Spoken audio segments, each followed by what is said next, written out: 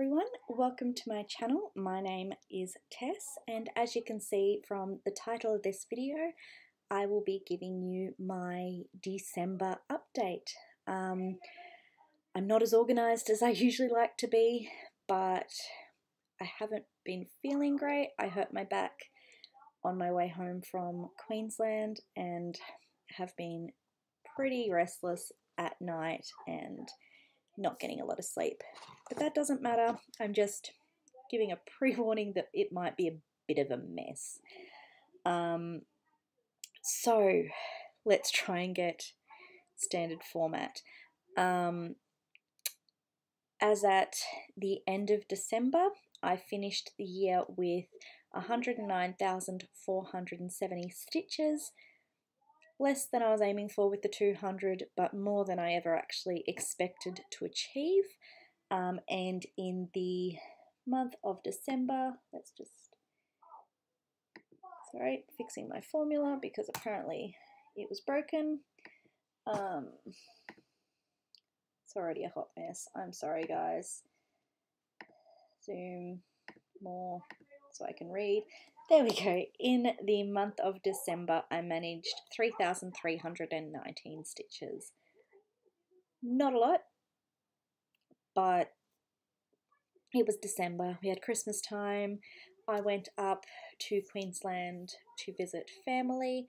We were very fortunate that at the time COVID was not really an issue, and I forgot how much work young children were. So while I was staying at my sister's house, I got almost no stitching done. But that's okay. I maintain my daily. We're going to move on. First up, we have Haystack Sunset, Heaven and Earth Designs, artwork by Jeff Pritchard. I'll put in the photos here. I was hoping to get a colour finish, but again, I underestimated the time that children take, and I did not get it. I did, however, manage 2,047 stitches, and I'm still loving it. And I believe I ended the year, I posted it up, 61.95%, I think, and 31.45% complete overall, which is amazing, and hoping to get that done by my birthday next year. But again, I'm being kind with myself, and it is what it is. Next up, I have 3 new starts. What can I say? It is what it is. I'm not upset. I started Apple Blossom Mini, Heaven and Earth Designs. I believe it was Marianne Broom. Should know this. I've just recorded my whip braid. Dropping it. Sorry, I've done 109 stitches, and I am using the method which Hannah Dowling uses, and I absolutely love it. The feathering is amazing. I don't know if I'll use Hannah's method for a lot of charts. She pretty much stitches 1 stitch at a time, which I'm more than happy to do for this one, but I think I'll sort of do a slightly modified version for myself, just so I get a little bit more progress and it's not quite as slow going. Next up, I've started Ever Flowering Garden by Al Forest Embroidery. I have tea-dyed a piece of 32 count fabric. Armour is the one who told me about this piece. I don't know if she's planning on stitching it next year because she is doing no new starts. And I got a tiny start with 97 stitches, but I'm absolutely loving it. And it'll be interesting to see how I stitch because it's not full coverage. So I'm being a little bit more mindful of which way I go to avoid floss carrying. And then last up, I started Rainbow Quilt by Peppermint Purple. I am using my own colours. I've picked 3 and I've sort of already mapped out where I'm going to be stitching them. This is on 14 count because unfortunately where I was staying. Wasn't able to find 18 count, but that's okay. And I managed 1,066 stitches. So that was all my stitching for the month of December. Not bad, obviously not as much as I would like, but family comes first and stitching is a hobby, not a chore. Are you welcome here?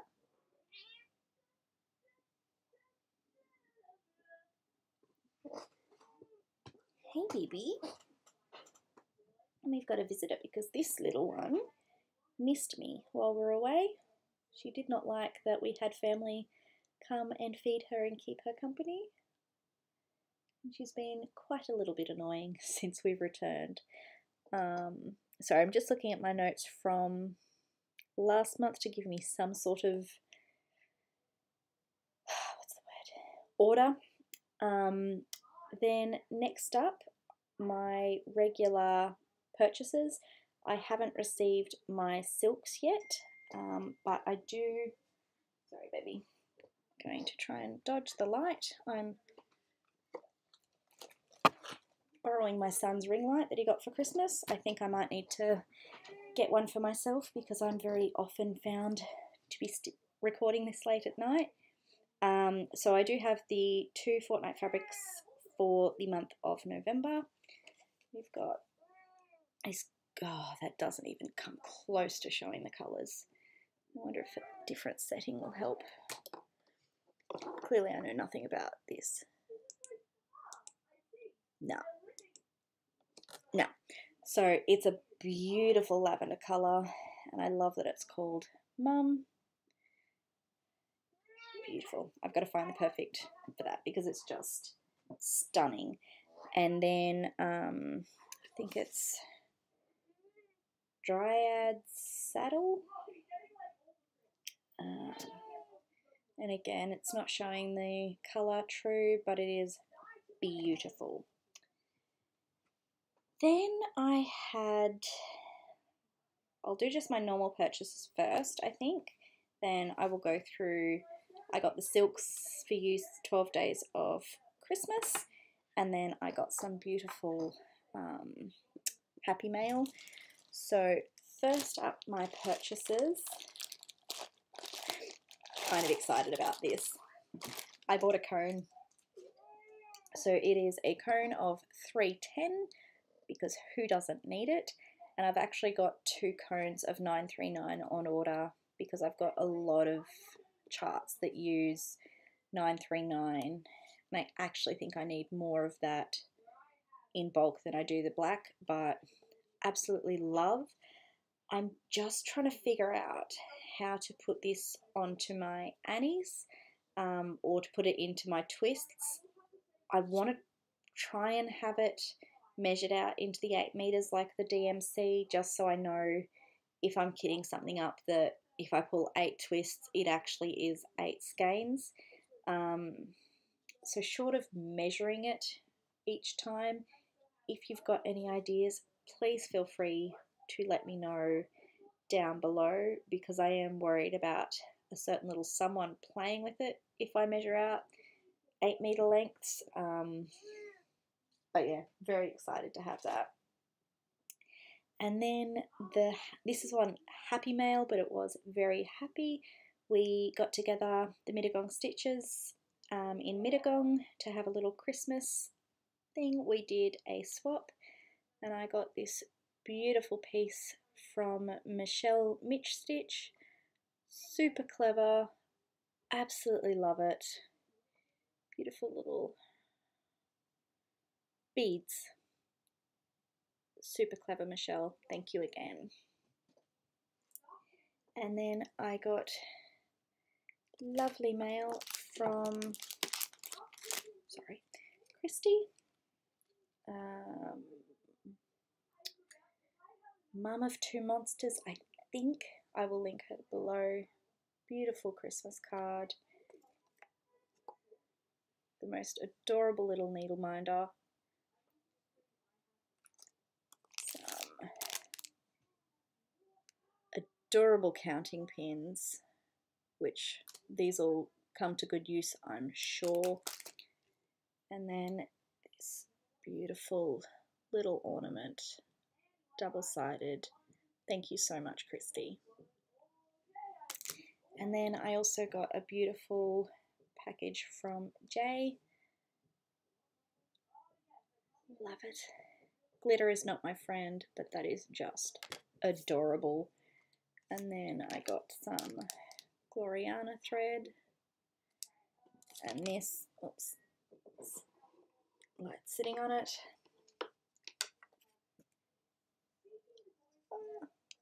Cord.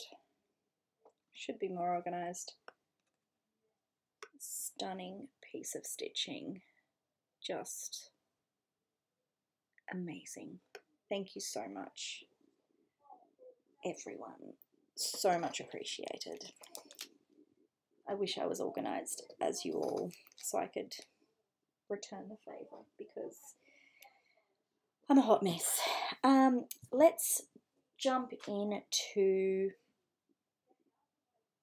Silks for You, Silk 12 Days of Christmas, or sorry, I'm trying to be, it's not happening. I haven't seen anyone show these yet, but that being said, I'm also woefully behind on Flosstube, so apologies if this is a repeat, because I guarantee I'm not showing as nicely as some. Day one, beautiful owl needle minder, quite difficult to show. My organisation has kind of been messed up. Day two, got this beautiful skein. This light isn't showing the colours, I'm sorry. It's pretty, just trust me. Everyone knows that silks is pretty. Day three was this silk ribbon. I have no idea what to do with silk ribbon, but the colours go together beautifully. Day four, oops, I've lost, hopefully I've kept these. These are Silk Pearl number 8. Again, the colours are going together beautifully.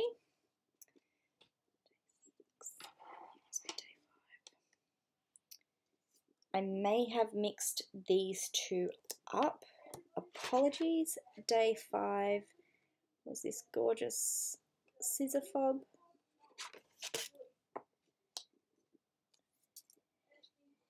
Day 6, trying to put them in some semblance of pretty, were these silks.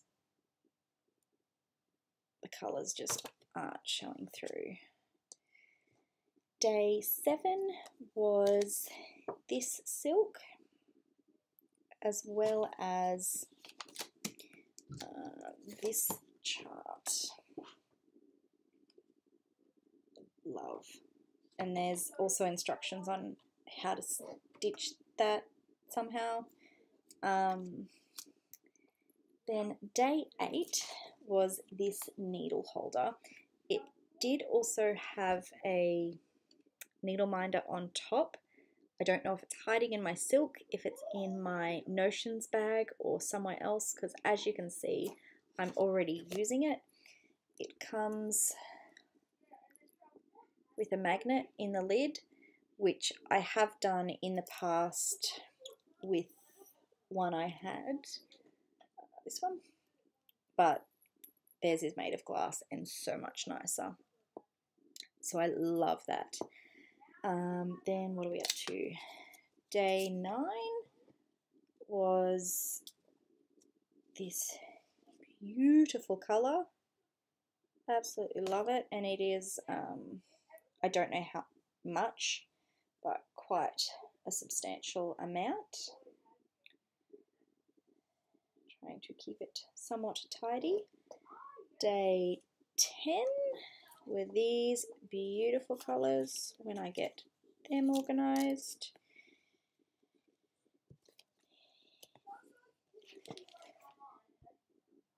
absolutely darling. And again, you can't see, but I'm pretty sure this variegated one has all these 3 colours in it. So that is beautiful. Day 11 was another large amount of a beautiful red. Love this colour. Beautiful. And then day 12, the final day, was a beautiful green, and this one is a larger amount than the other two. So I definitely need to find something to use all of the pretties for. Absolutely lovely. It was super exciting opening something every day. But yeah, I think that is it. Other than my plans for January, I'm going to attempt to wrap my head around the magical stitches because I would love to participate in that group. I'm doing whip go, so I've got the 2 whips obviously called. I'm going to put in 210 stitches in each at least. Obviously haystack sunset. I would like to